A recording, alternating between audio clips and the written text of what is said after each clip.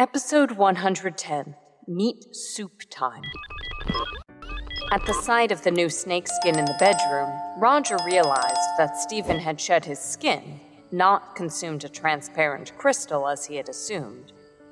Seeing this snakeskin reminded Roger of the scene where Blair was captured, hence he pulled a long face at Stephen. After arranging his nest, he said to Blair, "Blair, sleep with me today." "Sure," Blair replied after a moment's hesitation. Although today was the big day for Stephen because of the shedding, Roger had been slogging for the day. If she didn't show some bias towards him, he would surely feel highly aggrieved. Moreover, since Stephen couldn't be exposed to the sun, Roger would have to be the one tending to the rice fields. Hence, Blair wanted to make it up to Roger a little. Roger revealed a broad grin.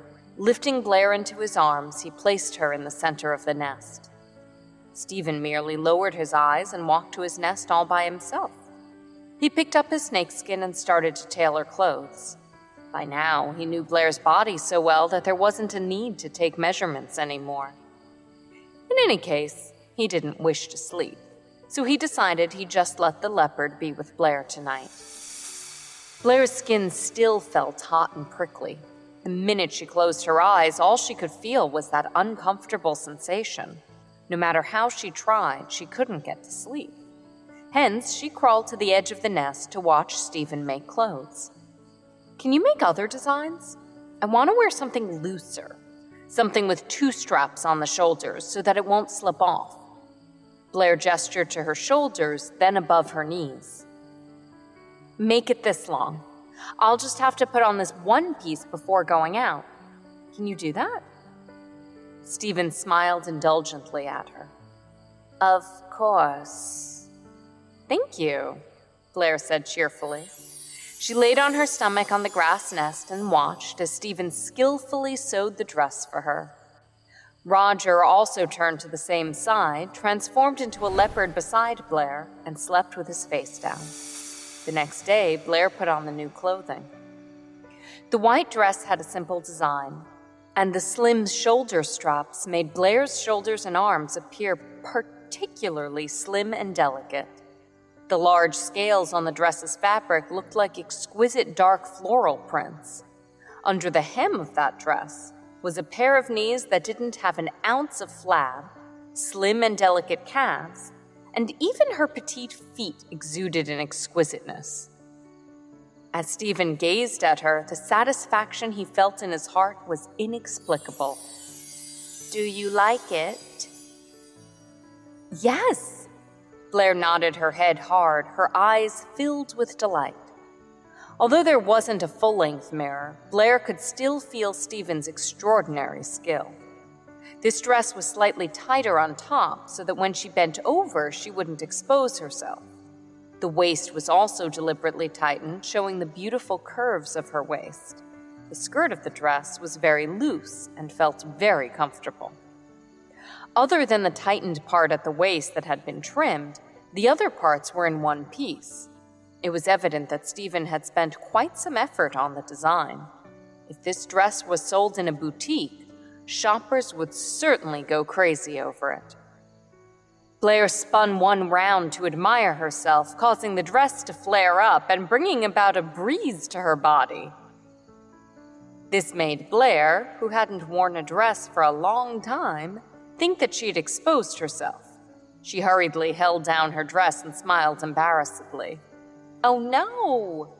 Of course, Blair did wear her undergarment inside. It was hard for a person to change her clothing habits after more than a decade. The task of the day was to grind wheat into flour. Stephen joined in as well. Using his snake tail to coil around the handle of the grinding stone, he turned the grinding stone at an appropriate speed. Roger was in charge of cleaning the wheat and feeding it into the grinding stone, and from time to time he would pour in some clear water. People in her world certainly wouldn't make flour using such a brutal and simplistic method, much less add water into the wheat. Instead, in the modern days, flour was made in a dry state.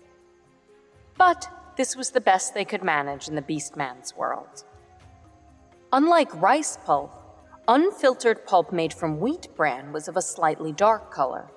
However, their textures were similarly smooth. People in the modern ages called this whole wheat flour. After the pulp was let to settle for half an hour, the clear water on the surface was poured away. By then, the remaining pulp was already rather thick, and it could simply be laid out on a large rock to dry under the sun. It had been blazing hot these few days. After being exposed to the scorching sun for one day, the pulp was basically dry now and had solidified into pieces. Just apply a little pressure and they would be crushed into powder. The backyard of the Tiger Castle was strewn with rocks, and the wheat pulp was laid over them to be exposed under the sun. 5 days later, 2/3 of the wheat was transformed into a light brown colored flour, and the remaining 1/3 was left as seeds. 6 bags of wheat reduced to merely 4 bags after they were ground into powder. Looking at the large bags of flour at home, the corners of Blair's lips curled up into a sneer laced with hatred. It's time to deal the Ape King a blow. This proves that even the carnivorous females can accept starchy foods. Blair didn't think that wheat was much different from rice. In fact, wheat was much more versatile, and its flavor was also richer. Compared to rice, wheat was more suited for the Beastman world, which didn't have as much variety in food. Furthermore, wheat was much easier to grow than rice. If the females could accept flour, Rex's prestige would definitely be enhanced. Rex, go and call the females in the city of Beastmen over. Okay. Without questioning this at all, Rex strode out. Shortly after, the deafening deep growl of a tiger was heard from outside the door. Blair dabbed some flour onto her fingertip, and with a flick of her index finger, the powder swirled in the air. Roger, can you help me start a fire? Blair turned around and said to Roger with a smile, Start it in the main hall and boil the big pot. I'm going to make a pot of meat soup for the females. Roger's heart skipped a beat at Blair's smile. Without even thinking about it, he agreed. Okay. Only after running into the woodshed did it occur to him that Blair just said she was going to distribute her food to the females in the village. But it was too late for regret. In the backyard, Stephen came back with a clean grinding stone. Blair said, Many people are going to come later. You should go upstairs. Standing next to the grinding stone, Stephen said, I'm worried about you. I'll just stay in the backyard. Knowing that Stephen was traumatized from the assassination attempt on her previously, she nodded. Actually, now that she thought of it, she too felt lingering fears. Then help me kill a short-winged bird. Okay. The citizens of the city of Beastmen had a lot of respect for the Beast Kings.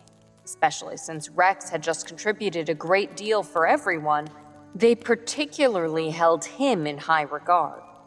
Shortly after, several females entered the Tiger Castle. Blair did the cooking personally this time, for she knew that Roger wouldn't willingly cook for other people. When the fire became hot enough, she drizzled some oil into the stone pot. The instant the oil landed on the pot, smoke started coming from it. She hurriedly added ginger, garlic, pepper, and other condiments into the pot. As the contents of the pot crackled, a strong smell that stimulated the senses entered the air. Those females who arrived first felt a little frightened when they heard those explosions and went to hide far away. One of the females yelled at Blair, What are you doing? Get away from there! Blair turned her head and smiled at them, before stir-frying the condiments and pouring in clear water. After another series of sizzling sounds, the pot resumed its calm. While the water temperature wasn't too high, Blair added some shredded meat from about 150 grams to 200 grams of the short-winged bird into the pot. If the meat was placed into the water while it was still cool, the texture of the meat would turn out more tender, and the juice of the meat would also permeate more easily into the soup, making the soup tastier. This was what Roger learned over this past 1 year of cooking soup. Blair closed the pot lid, then looked towards the females. I discovered that when the wild grains are ground to a powder before cooking, they turn out delicious. Hence, I invited all of you here to try it. The females were evidently disappointed. The female who spoke up earlier said, "But I don't like wild grains, and I would at most eat the cooked grains and never drink the water, because the water is black and murky and tastes like medicine. You smashed the grains and cooked it with water. I'll bet it tastes awful." With a purse-lipped smile, Blair raised the batter that she set aside and showed it to the females. The dough didn't have to be very dry. A little flour was enough to make a basinful. When the stone basin was tipped, the pulp would flow slowly but wouldn't turn into a sloppy goop. "It's white, not black," Blair said. This aroused the females' interest. Seeing that the pot didn't explode, they got bolder and walked over, peering curiously into the matter inside. Their males hurriedly followed behind them. "My goodness! How did it become one piece?" Which male crushed it? He must have enormous strength. Are these really wild grains? Unable to cope with the questions everyone was bombarding her with, Blair simply said, "You'll need a bowl to contain the soup later. The males should go and get the bowls first." After Blair finished speaking, the females urged their spouses to return home. Of course, the males obediently obliged. The beastmen didn't have bowls that were especially used for eating, but every household had a stone mortar used for crushing medicine. The shape of those stone mortars was similar to that of a bowl. The females arrived one after the other. All the females now understood what was going on. Once the water in the pot boiled, Blair started shoveling the noodles inside the pot using a piece of bamboo. The crescent-shaped noodles were brought to the surface, and as the temperature rose, the aroma of the meat wafted through the main hall. As starch was added, the smell became more intense and rich. The females unanimously narrowed their eyes to savor the fragrance in the air. "Smells so nice." No idea who spoke, but they suddenly snapped out of their trance and stared at the stone pot with a glow in their eyes. "Don't be anxious, it'll be ready soon," Blair said with a smile. With her heart very much put to ease now, she winked at Rex standing by the side. Rex strode out and said in his deep voice, "Line up over here. Everyone gets one bowl." Although the females were afraid of Rex, they felt much bolder with so many of them around. They instantly got in line with their bowls in hand, leaving their forgotten spouses by the side. Rex, who had never been treated like a regular male by the females before, felt like he had changed into a new shell upon seeing them walk over normally. It felt surreal to him. The soup was ready in no time. Although Blair had cooked a full pot, it still wasn't enough for everyone. She loaded their bowls with 2 ladles full, which was about the amount in a porcelain bowl in her world, but only managed to cover the bottom of the rice cooker-sized stone mortar. As the stone mortar was big, when the soup was poured in, it would decrease in temperature due to the cold mortar. Hence, the females started slurping it down without further ado.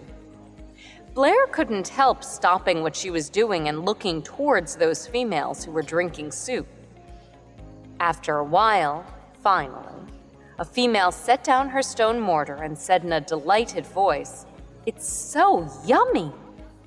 Following that, several other females finished their soups and echoed the same sentiments. "It's soft and so much more delicious than rice."